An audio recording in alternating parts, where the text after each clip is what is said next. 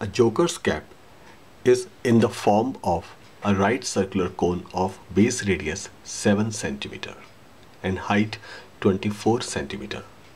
Find the area of sheet required to make 10 such caps.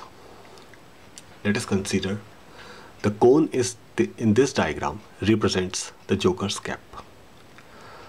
The radius of the base of this cone is 7 cm and the vertical height is 24 cm.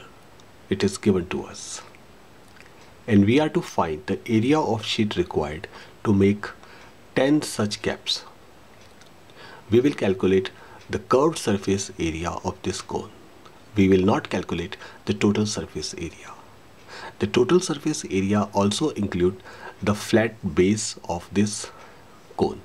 But a cap is hollow from inside, so the flat base is not included in the area of the cap. So, curved surface area of a cap, or you can say this cone, is pi r L, where r is for radius of this cap and L stands for slant height of this cap. We are given radius and vertical height of this cone. So let us calculate slant height of this cone first. According to the formula, slant height of the cone is r square, square root of r square plus h square. So it is square root of 7 square plus 24 square. After calculation, you will get it is 49 plus 576 and then square root of 625 and then it is 25. So slant height of this cone is 25 or 25 centimeter. Now, using this relation, curved surface area of the cone is pi r L. So it is 22 by 7.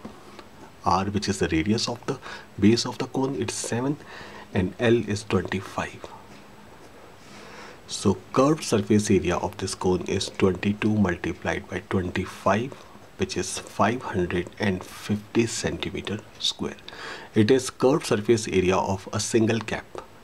We are to find the total, or we are to find the surface area of 10 such caps.